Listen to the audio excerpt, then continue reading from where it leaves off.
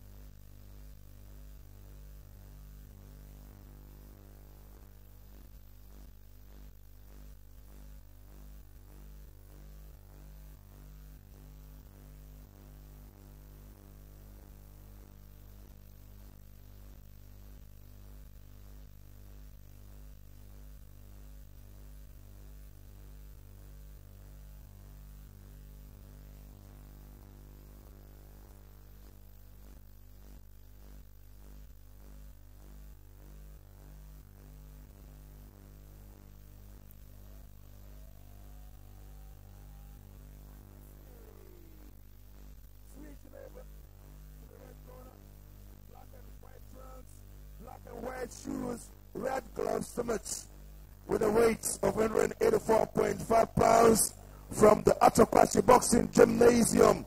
And this is the man who is coming with an official record of 7 fights, no defeats, no draw, 7 wins. 3 of the wins came by way of knockout under the tutelage of one of the deputy coaches of the Black Bombers, Coach Aka Nete from the Atokwashi Boxing Gymnasium. There is the boxer who was born in BUKOM in the Upper East region from the Sabon Zongo. Presenting to you the boxer, Issah.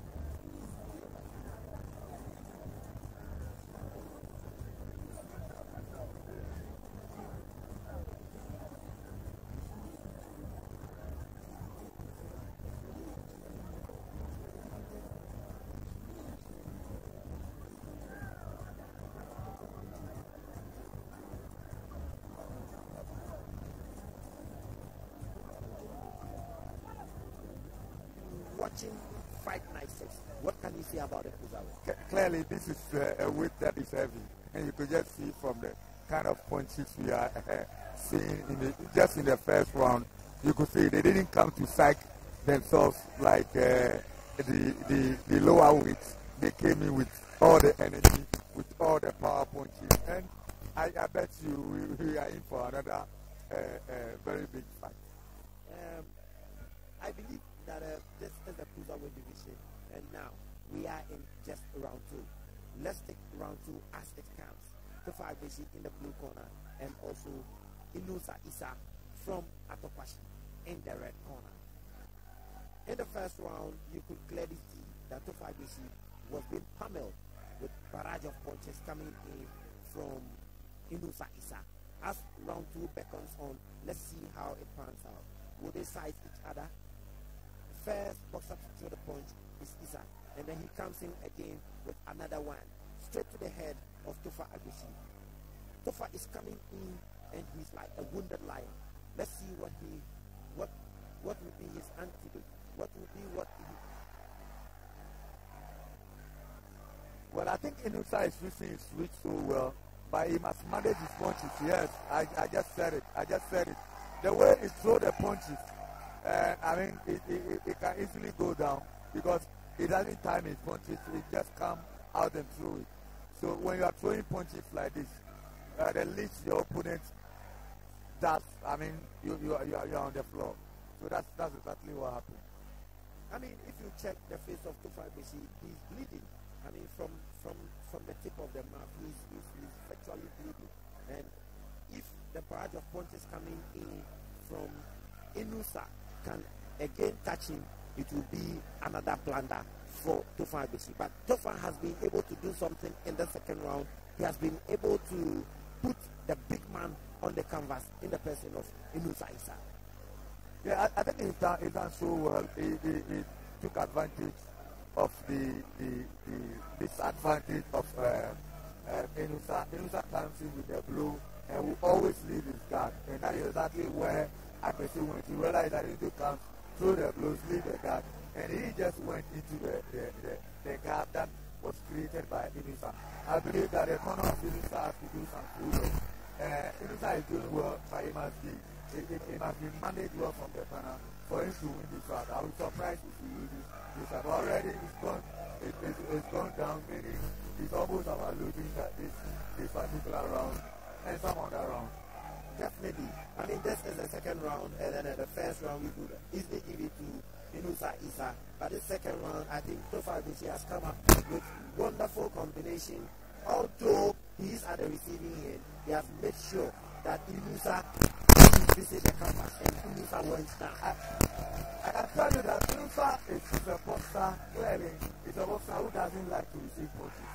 So he runs away from the punch. There are times in the course of running, he makes a punch, and that disorganizes him.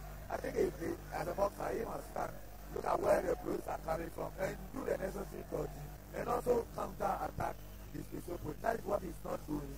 But I mean, for Gbesi, he came in the first one, realized that he nearly almost, lost went down, but he managed to stand.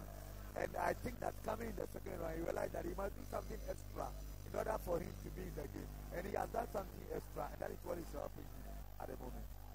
I mean, the bell has just gone, so we'll be looking for round number 3.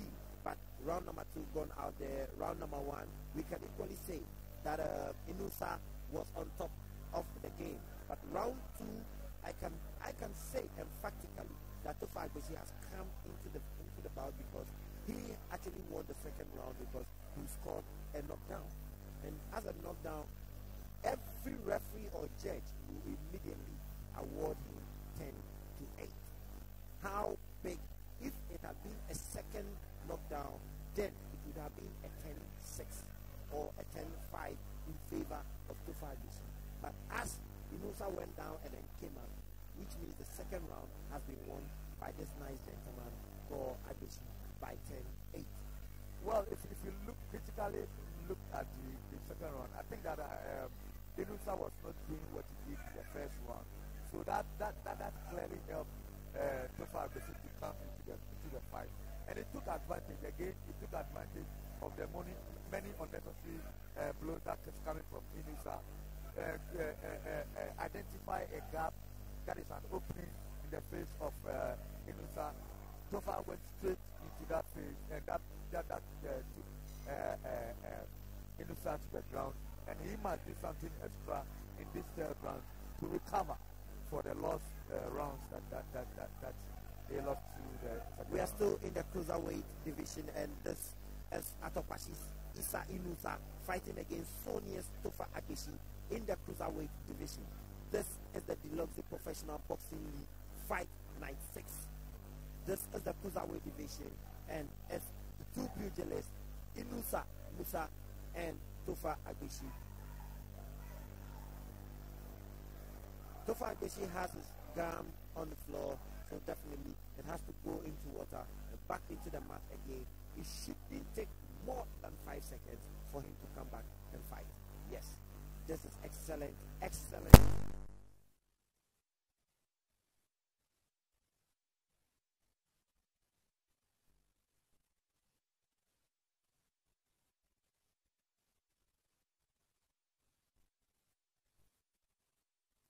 Well, I think Inusah has done what exactly I asked him to do. He's been able to ensure that Tofa Gbesi visits the canvas, which is he has excellently done. Now, clearly, he is leading. He must just manage to control the fight, and not just throw blows or throw the hands anyhow. Else, he will again receive another unnecessary blow. If you just manage the fight, because clearly it looks better than just use the right jab, do the movement like he did in the first one. I don't know why it's not moving like he did in the first one. Now it's going too much into the infighting. This is very unfortunate. This is very unfortunate. This is accidental. Yes. Because this is not done in boxing. You should listen to rules. Listen to the referee. He is the man in the middle. Until he tells you to box, you don't box. And that should be the discipline side of Inusah. He is the taller of the two. He should make sure he uses his jabs and his punches very, very well. Cecil, in situations like this, I expect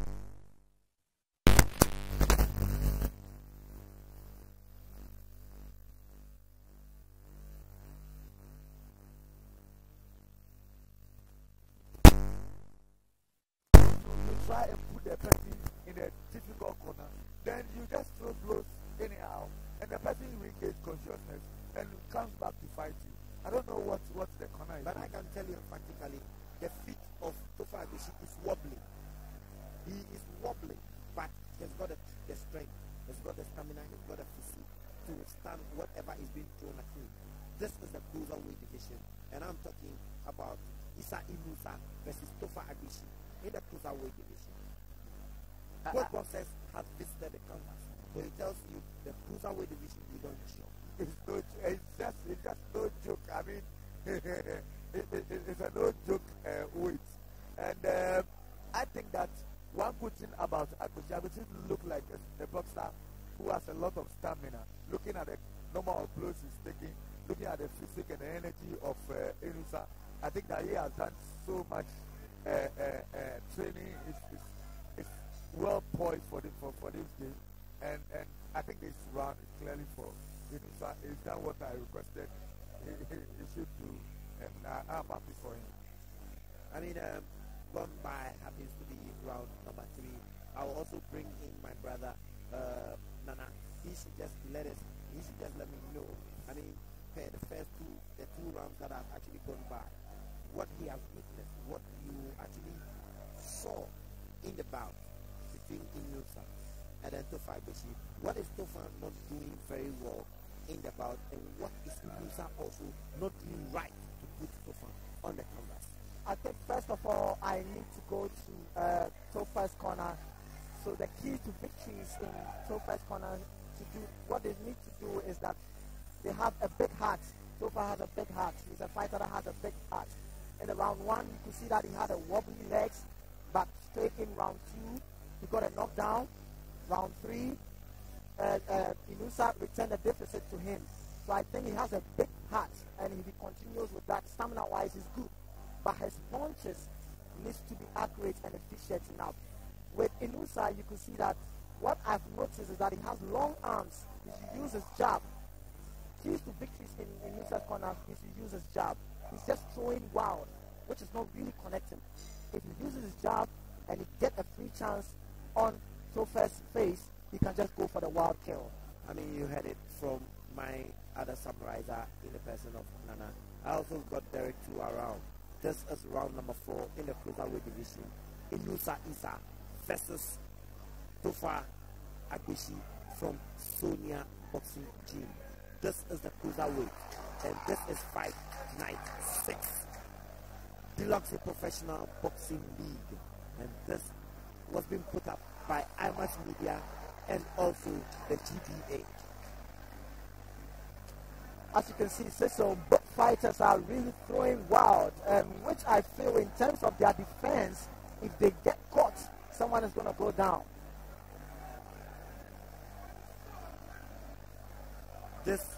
He's crying. I think Tofa is crying for dislocation of the shoulder, and I think he cannot. It's either a blow or these wild blows that are coming up. Those are it. And you see, I could see and feel as a result of the way they are throwing wild. You know, our arms, when you throw wild and you don't really connect, and it just throw wild out the wind, you have body tissues in the shoulders that can just twist off in a moment, and you can see that coming. And you can see that is happening here. You can see his head, his shoulders, and I mean, if the ring doctors check and he cannot really continue, then I think they can call the fight off. Well, I think it was a very heavy blow from Inusah, and he landed at the wrong part. I mean, on the forearm of Tofa. Let's see whether he can return. It looks like it's now okay to return to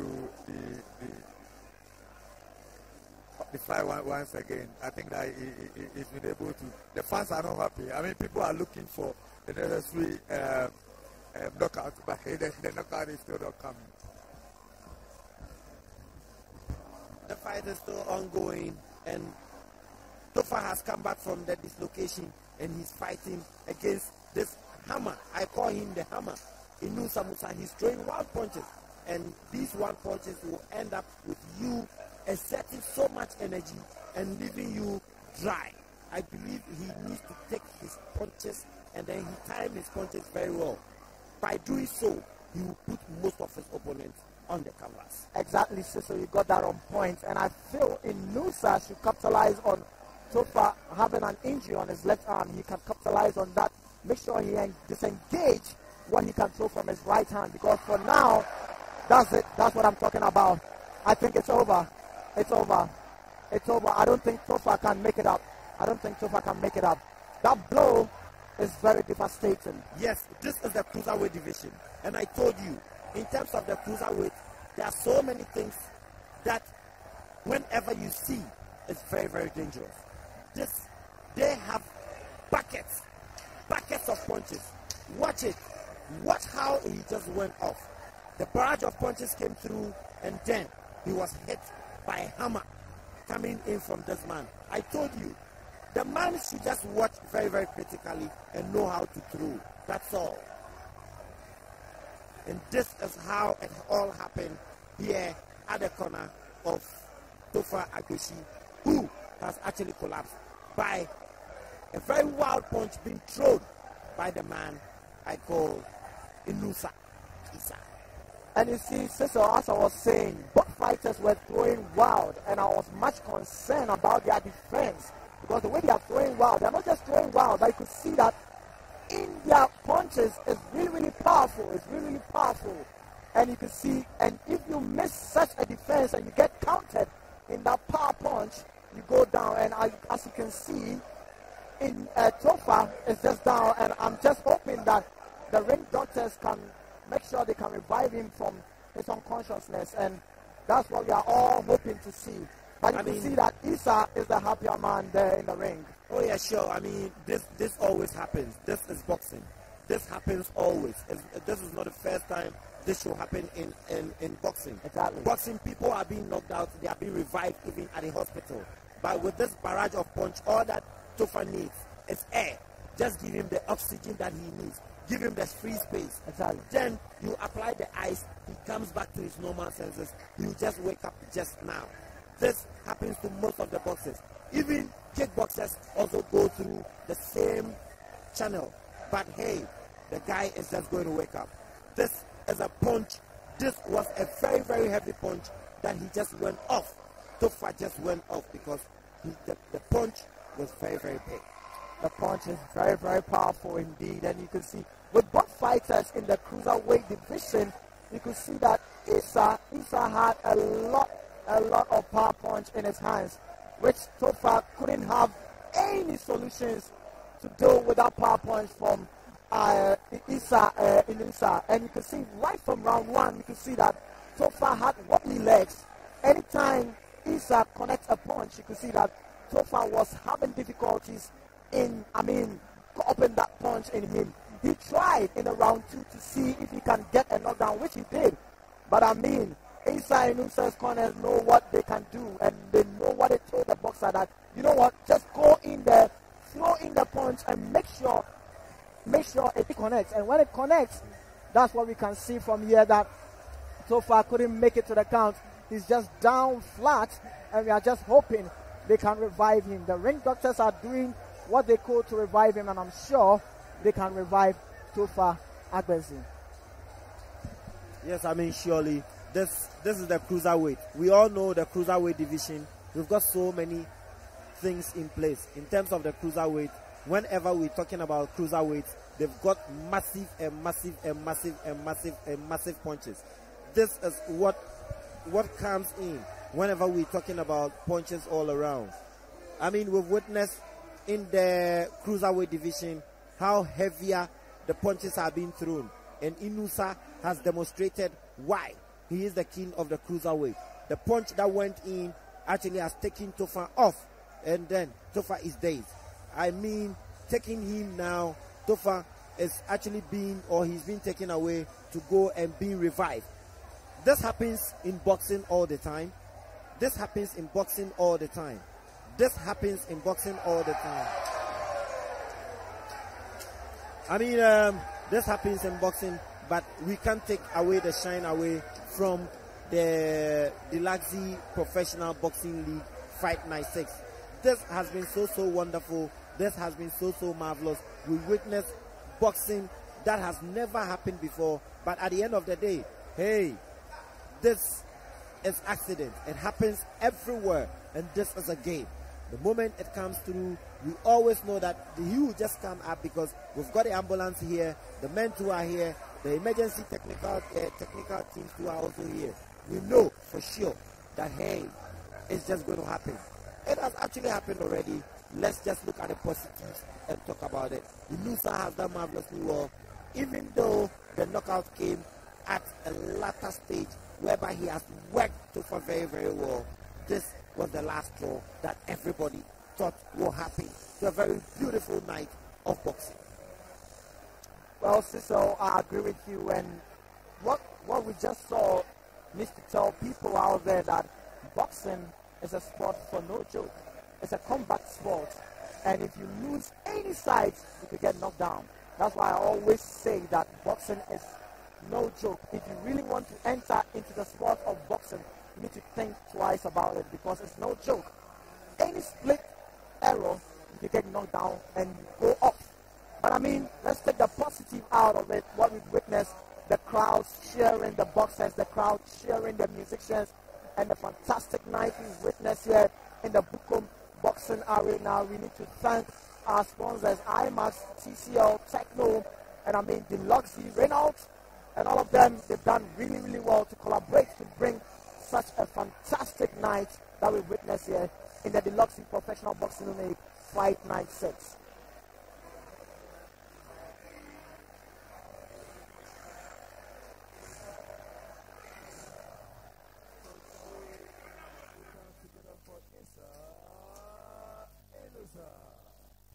Thank you very much. So he has won the fight.